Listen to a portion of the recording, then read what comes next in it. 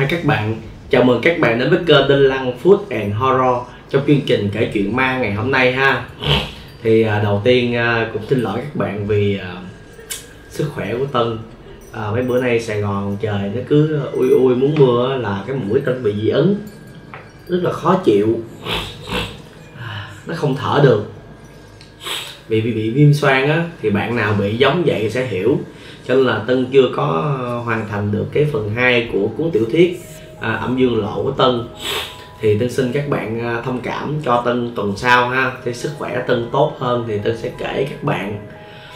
Thứ nhất đó là thứ hai là Tân xin phép kể câu chuyện ngày hôm nay là một câu chuyện quỷ, nhưng mà là vì nó đi chung với cái series mà mấy bữa nay Tân đang kể, đó là những cách mà trấn yểm của người Hoa.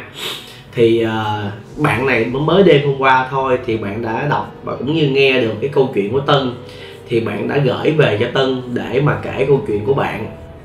Cho nên là Tân xin phép là những bạn nào đã gửi chuyện về cho Tân trước thì cho phép Tân kể vào tuần sau, để cho Tân đi chung cái series này cho nó hay. Thì mong các bạn thông cảm. Và hôm nay sức khỏe của Tân là hơi mệt, bởi mũi Tân bị dị ứng cũng khá nặng. Uống thuốc rồi mà nó vẫn bị, nói chung là nó ngứa khó chịu lắm. Thì Tân kể sẽ có phần nó âm thanh nó dở thì các bạn thông cảm ha, cố gắng lắng nghe. Thì lại vậy, bạn này hôm qua gửi về cho mình, thì bạn là một trong những người mà đã từng sống ở Sài Gòn. Ba của bạn là người Hoa, mẹ của bạn là người Việt. Trước đây bạn sống ở chợ lớn, thì bây giờ bạn có cái dịp để mà bạn đi, hoặc theo bạn dùng cái từ là xuất khẩu lao động sang Đài Loan. Nhưng mà theo lời bạn kể thì bạn không xuất khẩu giống như những người khác, là phải qua đó làm việc theo kiểu như là làm cho xí nghiệp, thì cuộc sống rất là kham khổ. Còn bạn này thì sướng hơn một chút, bạn qua đó làm cho một người chủ trong một cửa hàng ăn uống. Thì cái người chủ này là chuyên nấu mì xào giòn mấy bạn, nấu mì xào giòn, cơm chiên rồi đó. Thì bạn là người đi phụ bếp, rửa bếp cũng như là phụ việc. Thì những ngày đầu đi qua ở bên Đài Loan thì cũng khá là bỡ ngỡ, nhưng mà thành phố thì khá đẹp. Qua bên này làm cho người chủ được khoảng 1 năm. Bạn đang làm ở thành phố Cao Hùng nha, làm được 1 năm. Thì lúc này đây ông chủ cũng khá là thương nhân viên, vì thực sự bạn đi với một người bạn thân của bạn nữa. Thì cái tiệm đó chỉ có hai người đó làm thôi, bạn và bạn thân bạn phục vụ thôi. Cho nên là ông chủ rất là thương.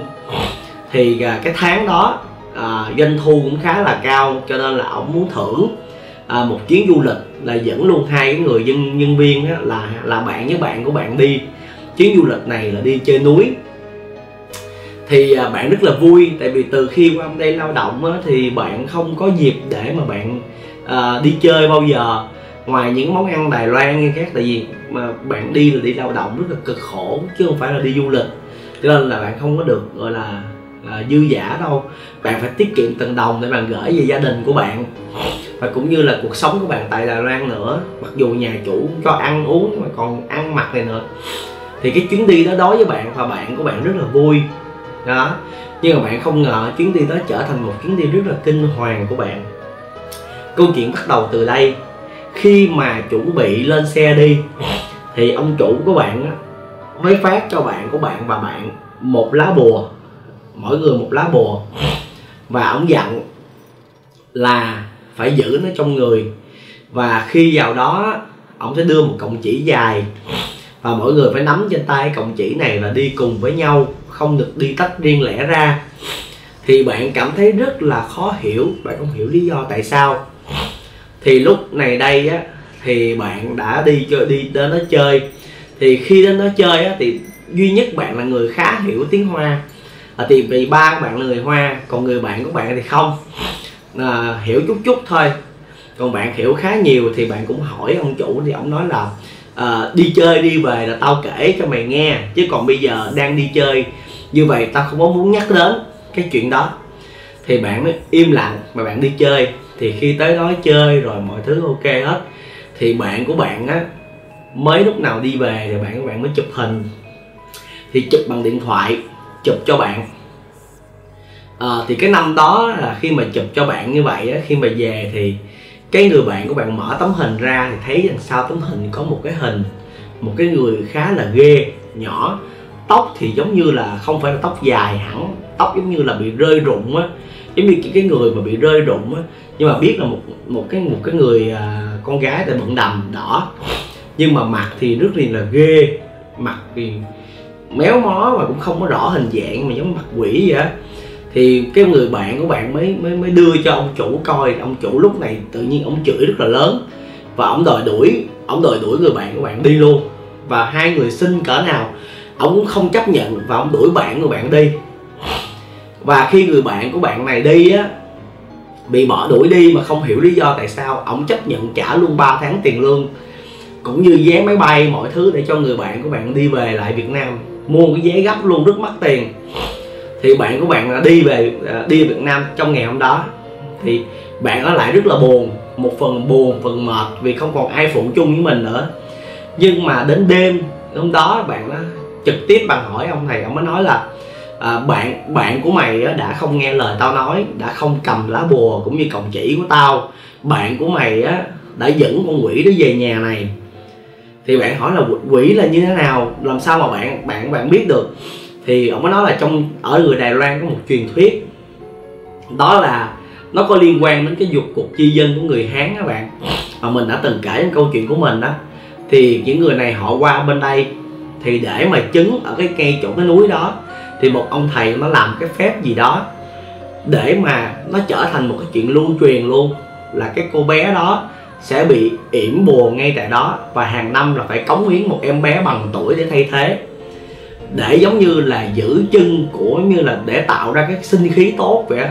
Thì đây là một bộ môn tà đạo của người nhà Minh đó, là người Hán nhưng mà nhà Minh di dân qua đây. Thì sau đó khi mà như vậy xảy ra, thì khi mà hòa bình Đài Loan được lập thành một quốc gia, thì dần dần người ta không còn đi cống nạp như vậy nữa, và người ta bỏ luôn. Cho nên cái cô bé cuối cùng đáng lẽ ra cổ được siêu thoát, tại vì có một người khác cống nạp vào chỗ đó thì đáng lẽ được siêu thoát, thì cổ không được siêu thoát. Mà cái cô bé nó khoảng 5-6 tuổi thì cổ tức tối của thành quỷ. Và bất cứ một người nào đi vào những khu rừng của Đài Loan, bất cứ khu rừng nào luôn của Đài Loan, đều sẽ gặp một đứa bé giống như vậy, đi về chung với mình đó. Mà nếu họ về, họ sẽ dẫn người nhà của mình, những người trong vùng của mình để đi vô đó với họ và giết họ, hoặc là hù dọa họ, hoặc là giam cầm hay nhốt họ. Chỉ có một người nào đó thay thế thì cái người nhà đó của mình mới về được. Cho nên ông này khi ông thấy cái chuyện đó, ông rất là sợ và ông đuổi người bạn của bạn. Thì cái câu chuyện dừng ở đó. Bẵng đi thời gian và 1 năm sau thì bạn không có thấy một cái vấn đề gì xảy ra trong nhà của ông này, dẫu cho ông này cũng kêu thầy đồ về làm các kiểu. Thì bạn này không có tin, bạn này bạn nghĩ là đây là câu chuyện mê tín dị đoan gì đó của người Đài Loan thôi, con quỷ này nó không tồn tại.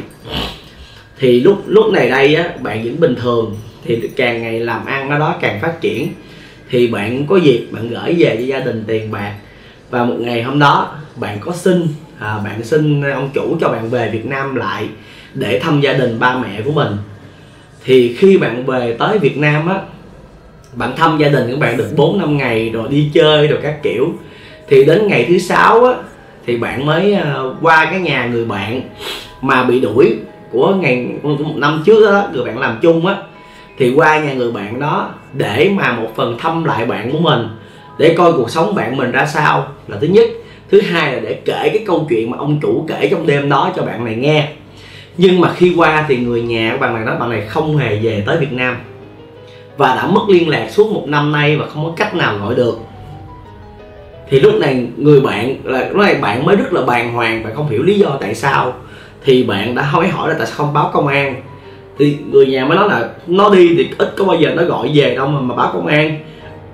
Lúc này người nhà của người bạn rất là hoang mang, không hiểu lý do là con mình đi ngày hôm đó đi đâu mà sao không về. Bạn của mình đã trở về Đài Loan lại và kể sự việc này cho ông chủ nghe. Và ông chủ ông tím tái mặt ông hết, ông rất là sợ. Ông nói là thực sự ra tao không muốn dính vô cái chuyện này, đây là một câu chuyện có thật. Cho nên là đây là truyền thuyết, cũng như là cái câu chuyện mà bất cứ người Đài Loan nào cũng biết về cái con quỷ này. Cho nên là tao không có thể giúp được, tao cũng không biết cách nào để tao giúp. mày thấy đó, khi mà tao đuổi nó đi là bây giờ nó không trở về nữa, thì nó đã trở về cái khu rừng mà tao với mày đã đi, và cũng như là ở cái khu rừng đó, nơi mà nó chụp tấm hình thấy con bé đó, thì nó là bị nhốt ở đó. Đừng cố gắng tìm nó, vì nếu như tìm thì mày sẽ là người thay thế thằng bạn mày. Mà thằng bạn mày có trở về cũng không phải là trở về là một người bạn của mày nữa, mà nó chỉ là một hồn ma thôi, là một cái xác, mà là một cái hồn gì đó mà nó không có ý thức. Ý ổng nói là như vậy các bạn.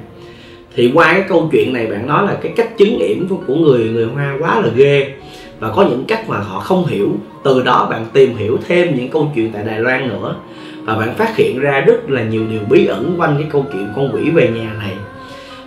Nó trong hình dạng của một đứa bé áo đỏ, tóc dài, mà nó đi về là nó sẽ dẫn bạn đi vô lại khu rừng mà nơi bạn đã tới đó chơi và tham quan. Cho nên là một số gia đình hay là những người đó ta biết có cầm theo bùa và di cọng chỉ để dẫn đường mình về, đừng dẫn nó theo. Nhưng mà có lẽ bạn của bạn này đã quăng cái lá bùa ở trong cái khu rừng này và không giữ nó trong mình, hoặc làm rớt gì đó. Thì đến giờ bạn cũng rất là hoang mang mà không biết là bạn của bạn có còn tồn tại hay không. Câu chuyện này hôm qua làm cho Tân cũng không dám ngủ luôn, tại vì Tân không có tin là trên đời có một chuyện ghê gớm như vậy. Mặc dù mình là một người kể chuyện ma, cũng như là một người đi tìm rất nhiều truyền thuyết, nhưng chính bạn là người trải nghiệm và bạn mất đi một người bạn thân của mình một cách rất là đột ngột. Nhưng mà cũng không có một người nào biết, cũng như không một người nào tìm cho bạn hết. Thì mình nghĩ đó, nếu đây là câu chuyện có thật mà thiệt sự thật, thì tại vì mình cũng sau khi đó mình đã nghiên cứu thì đúng là có thiệt bạn. Thì trong cái clip này á, mình sẽ up tấm hình hình chụp mà thấy cái người đó đằng sau lưng lên để cho các bạn xem luôn. Đó, thì mong các bạn có thể là chia sẻ cũng như là subscribe, like, share cho cái câu chuyện này, để mà Tân có thêm nhiều người bạn nữa để coi là câu chuyện này có thiệt hay là không, để Tân biết là con quỷ này nó là như thế nào. Tại vì đây làm cho Tân là một đề tài là Tân rất là hào hứng, tại vì đầu giờ trên là Trung Quốc nè, Hồng Kông nè, hay là các nước như là phương Tây nè, Việt Nam nè, các vùng nè, chưa bao giờ Tân nghe một câu chuyện quỷ Đài Loan các bạn. Đây là lần đầu tiên Tân biết đến con quỷ này, mà nó thật là huyền bí luôn. Nó đi đến mà nó dẫn người nhà của mình đi, và chỉ khi nào có người nhà của mình thay thế thì nó mới cho người kia về, nhưng không phải về trong hình dạng của người nhà mình nữa, mà lúc này là một cái xác không hồn hoặc là một người không ý thức. Cái câu chuyện này khá là hay các bạn. Thì Tân sẽ cố gắng tìm hiểu thêm về thông tin để gửi đến các bạn những câu chuyện của Đài Loan trong thời gian sau. Thì rất cảm ơn các bạn đã lắng nghe, vì hôm nay tình hình sức khỏe Tân cũng không tốt, cho nên là Tân kể đến đây thôi, và hẹn các bạn trong những chương trình sau. Nhớ đăng ký, subscribe và ủng hộ cho kênh nhiều hơn nữa nha. Và thứ tư này là Tân bắt đầu bấm máy quay một tiểu phẩm chuyện ma ngắn đầu tiên. Thì cố gắng hoàn tất thật sớm để mà gửi đến các bạn một câu chuyện ma ngắn bằng điện ảnh, bằng thông điệp của phim. Các bạn nhớ ủng hộ nha. Và đừng có giận Tân khi đã không ra được phần 2 của Âm Dương Lộ, vì thật sự là công việc quá bận và sức khỏe của Tân, nếu ai bị viêm xoang thì sẽ hiểu, rất là nhức và rất là mệt. Và bây giờ bye bye, hẹn gặp lại các bạn trong câu chuyện lần sau nha.